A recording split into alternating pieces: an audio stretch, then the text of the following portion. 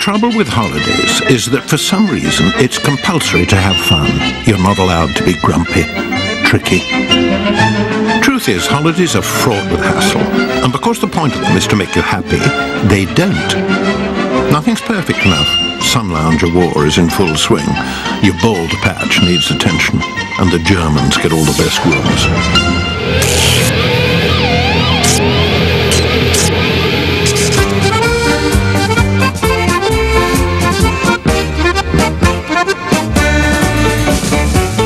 You try to throw yourself into the holiday spirit. You find a gorgeous, peaceful, idyllic beach away from all the hustle and bustle at home and soak up the sun. But so do 500,000 other disgruntled holidaymakers. Oh, the joys of the package deal. What were you thinking of?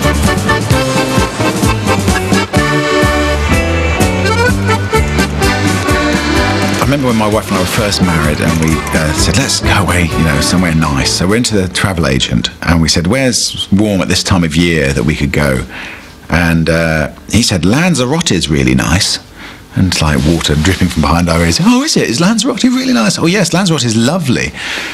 Well, I can tell you, dear viewers, Lanzarote is not lovely. Lanzarote is like a car park sticking out of the sea, was what I felt when I went there. Or, or some of these places like Tenerife, it's like Loughborough painted white. We went to Fuengirola, to my mate's mum and dad's flat. I don't know if people watching have any experience of Fuengirola. It's like kind of Gdansk in intense boiling heat. It's like post-Second World War Poland after it had been flattened and rebuilt by Soviet architects with no idea of style. Okay, good afternoon everyone. I hope you all had a very good flight over to Las Palmas. Just like to give you a very warm welcome. My name's Kelly and I'm going to be your holiday representative throughout your stay here. You try to remain optimistic, but the ref's annoying you already, being chirpy and cheerful, making out that the place is Mustique or the Bahamas. Looking out of the window, it looks more like a war zone. We'll get to the hotel, check in, and you can remain optimistic no longer. Bit dingy. I am a nightmare when I arrive in hotels because I'm very sort of looking around and making sure that everything is all right, and I never like the room I'm given. You'd arrive at a hotel and you get to a room and I'd say to everybody, this is a terrific room, look at that sea, look at those cupboards, wow, it's got a television set. I looked round and my wife wasn't there because she was down the corridor seeing that there was a better room. It's quite normal for me to move rooms several times in a hotel, but it's also normal for me on the same evening to move hotels. Hotels, they never, ever look like they do in the brochure, possibly because they're not actually the one in the brochure. Holiday hell basically is other people. If the hotel could be empty or have only about 20 people in it, so it gives a slight view of life, that would be fine. Other people are the problem. Okay, good morning everyone. Let's try that one again. Good morning everyone. That's better. Okay, just like to give you all a very warm welcome on behalf of myself and the hotel management. Chirpy Chops is back the next day for the dreaded welcome meeting. It's worse than going to a pantomime. Okay, just to let you know about a couple of things that we've got on in the hotel. On a Monday evening, we do have some events going on. At 7 o'clock, we've got our bingo. On and on she drones. Your holiday's ebbing away. The sun's going in. And you might as well be back in the office with the flip charts and pointy pens and presentation.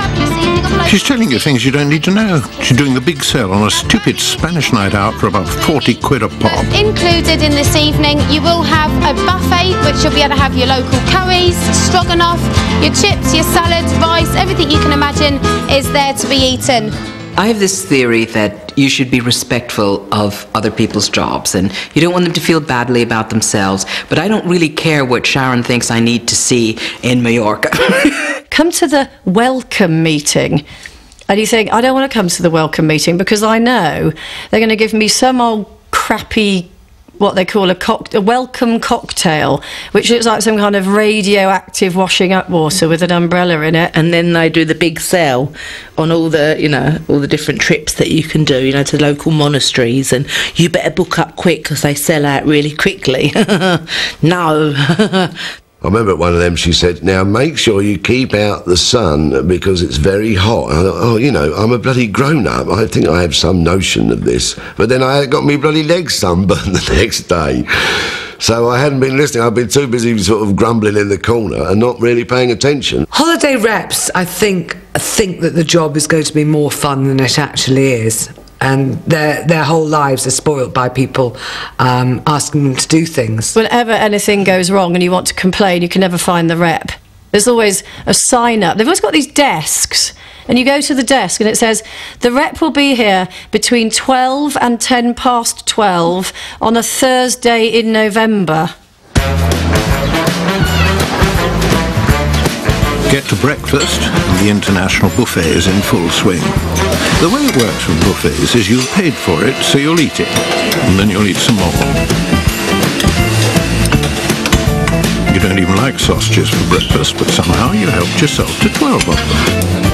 I think one of the problems about English current obesity is the rise of the holiday, because English people have gone abroad, they pay for everything in advance, and there is a buffet. I can't help but think, it's free, I'm just going to have as much as I can fit on. So it's like, the fried breakfast, yeah, I'll have 3 fried eggs, I think, and 7 rashers of bacon. There are 2 or 3 enormous, generous jugs of fruit juice, and then dozens of tiny little glasses, no bigger than thimbles. Well, what I always do, even if I don't want much orange juice, I make a point of refilling my thimble 27 times, just to show the hotel that they can't make me drink less juice by having smaller glasses.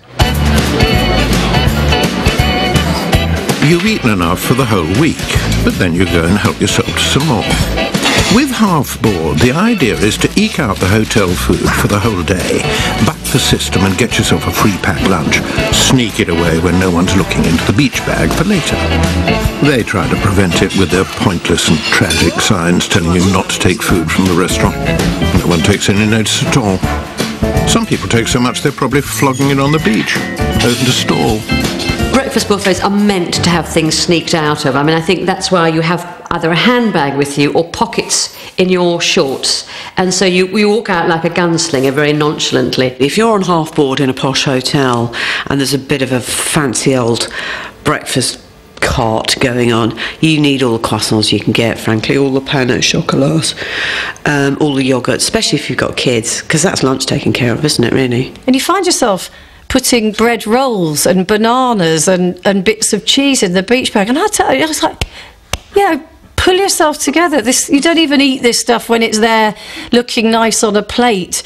Do you seriously think in 4 hours' time, when you're on a beach and it's got bits of sand stuck to it, that your kids are going to eat that? I know a multi-millionaire who does this. He takes the fruit from the breakfast buffet and he takes some yoghurts from the breakfast buffet and he has them in his room on the terrace for lunch.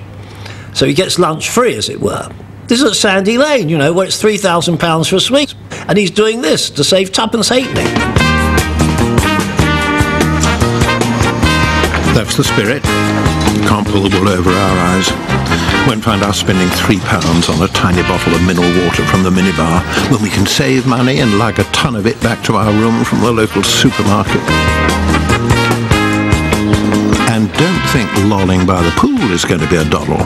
500 guests and only 100 sun loungers to go round, which is a recipe for international incidents for the week ahead. You can't just go and sprawl on a lounger when the mood takes you for some reason. You have to be in possession of it all day. And if you're stupid enough to have a lie-in, you've had it. Missed the boat. By 8:30, all the other clever clog nations have already set up base camp. Bags it the lot. There is this rather old-fashioned racist cliche that the Germans put their towels on the sun loungers and grab the best spots. And it's true, they do.